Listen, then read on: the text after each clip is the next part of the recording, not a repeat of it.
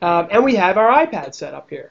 So one thing I'll zoom into really quickly, Tom, I know you've seen this before, but just in case some of our customers have not, this is a complete controller for vMix. And Tom, I actually learned about this from you, watching your show. And what this does is it allows you to control everything in your live stream. And have you had good success with this, Tom? You know, I'm not smart enough to use it.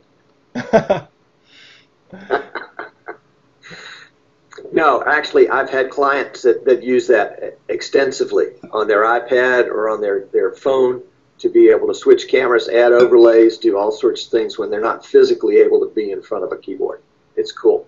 It's definitely cool. Yeah, and that was the biggest thing that we were saying. You know, we mentioned this last week, is that if you wanted to give somebody, you know, even from outside of the room, control over some of those controls, you know, like you were saying, churches, maybe they want to kind of get some of those overlays while they're sitting in the pew.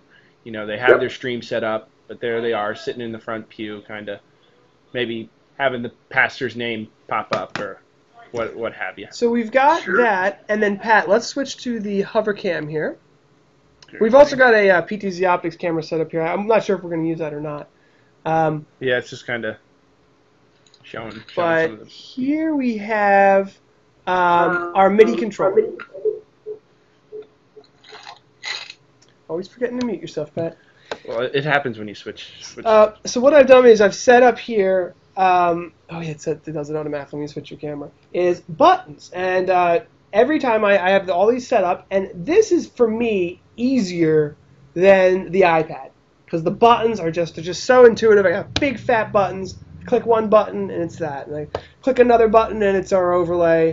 I click another button and it's our, you know, this is our video rendering of our hosts from PTZ Optics Live. So I've had so much success with this. I really like it. It's easy to use. There's our YouTube subscribe button. So you can hook up a MIDI controller right to your computer and program it directly into vMix to do whatever you want.